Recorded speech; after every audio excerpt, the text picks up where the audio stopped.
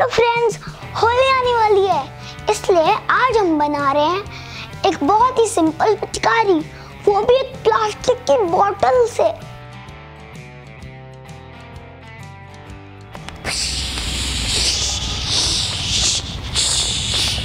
चलो देखते हैं कैसे बनेगी पिचकारी। पिचकारी बनाने के लिए हमको एक बोतल चाहिए। आप कैसी भी बोतल ले सकते हैं, छोटी बड़ी कैसी भी। फिर हमको चाहिए एक नट, एक वॉशर और एक स्क्रू।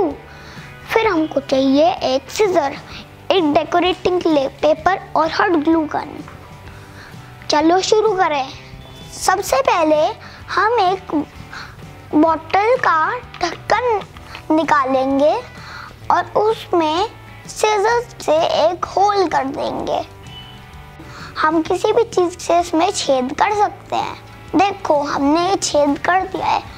अब इस छेद के अंदर हम ये नट डालेंगे।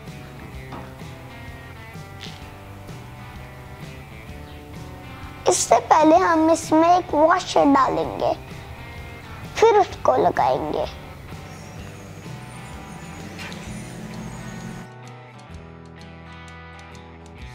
अब हम इसको टाइट कर देंगे।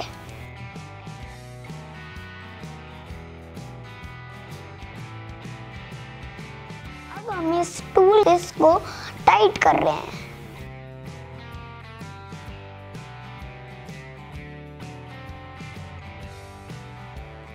देखो ये अच्छे से टाइट हो गया है।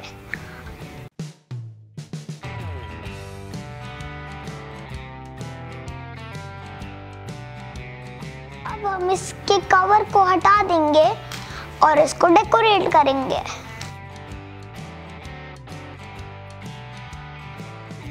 हमने इसको ऐसे उतार दिया है। अब हम अपना ये पेपर लगाएंगे। आप किसी भी चीज से अपनी पिचकारी को डेकोरेट कर सकते हैं।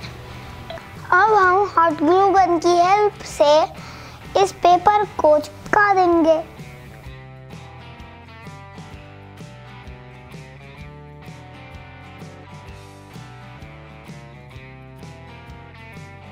इसको और डेकोरेट करने के लिए मैं इस पे स्टिकर्स लगा दूंगा।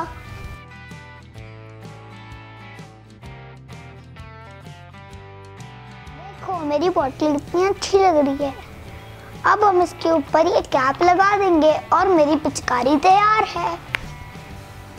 है ना बहुत सिंपल।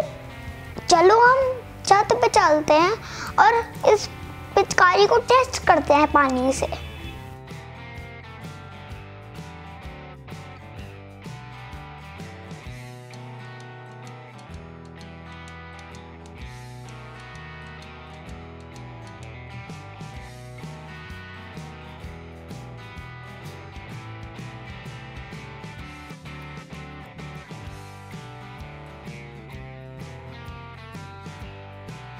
देखो कितनी अच्छी बनी है मेरी ये पिचकारी।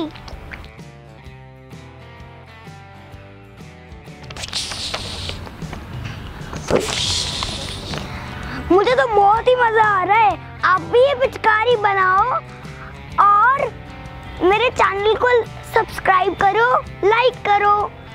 Bye, happy Holi.